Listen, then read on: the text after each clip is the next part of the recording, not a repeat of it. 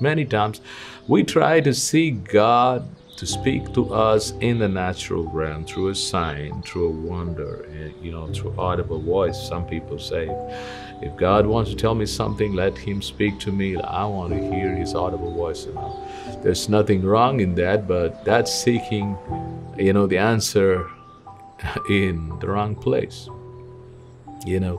God really wants to speak to you in the Spirit. That's what Paul writes, that it's only the Holy Spirit who knows the things of God, and it's the Holy Spirit who reveals it to us. That's what verse 10 tells us. But God has revealed them to us through his Spirit.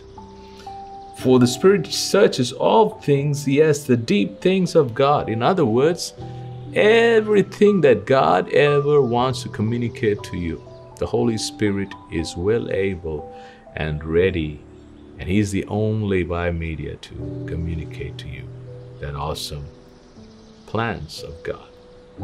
So it's important that we need to move out of this realm where we are just constantly pressured to seek answers in the natural realm, or by looking at things around us. That's not the way we hear God, but looking to the Holy Spirit who lives in us. The moment we are born again, and then when we are filled with the Holy Spirit is in us. In fact, when you are born again, you are born again by the water and the Spirit, which means the Word of God and the Spirit of God.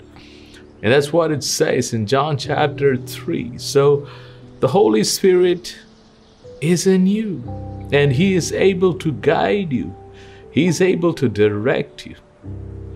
So we have to come to a place where we say, Lord, I don't want to seek answers. I don't want to seek solutions from my mind, from the situations that are around me. Though I need solutions for my situations, I'm going to seek it by surrendering my life, surrendering my faculties, by saying it's not in my ability, it's not in my own intellect, it's not in my own capacity that I find solutions, that I hear from you, but rather I just lay everything down and I just open up my heart. You speak to me, Lord. You just have your way. You just tell me what you want me to do. Now, that's the attitude that can actually move you from a place of, where the ears are plugged in, to a place of being, having an open ear. Like Jesus said, he who has an ear, let him hear. That doesn't mean that people don't have ears. It just means that having an open ear.